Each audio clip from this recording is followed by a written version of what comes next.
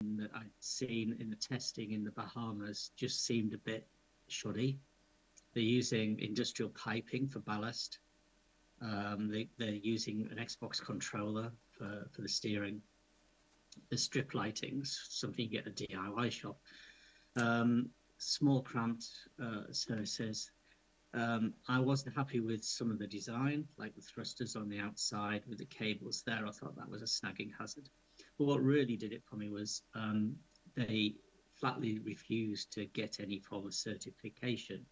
And it seemed that they had no intention of getting any certification for going down to those depths once, let alone several times.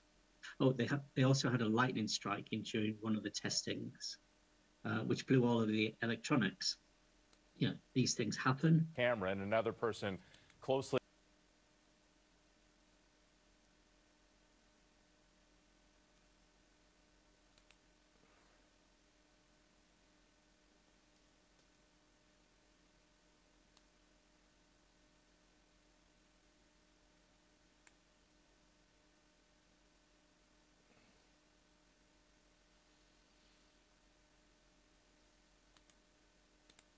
familiar with the Titanic is the director, James Cameron himself, along with his Oscar-winning movie.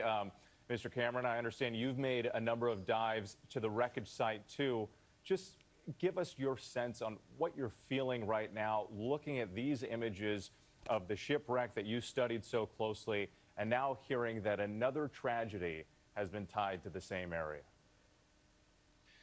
Well, I've been down there many times. I know the wreck site very well, as does my friend Bob Ballard.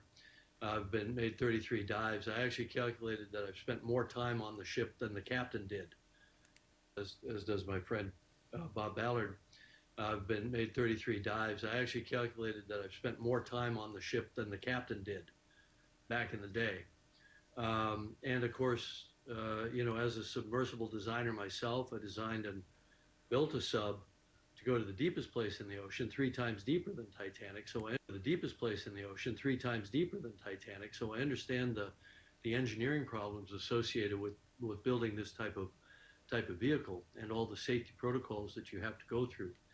And I think that what Bob said, because I was watching, is absolutely critical for people to really get the take-home message from this, from our effort here, is deep submergence diving is a mature art. From the early 60s, where there were a few accidents, nobody was killed in the deep submergence, until now, is more time than between Kitty Hawk and the flight of the first 747.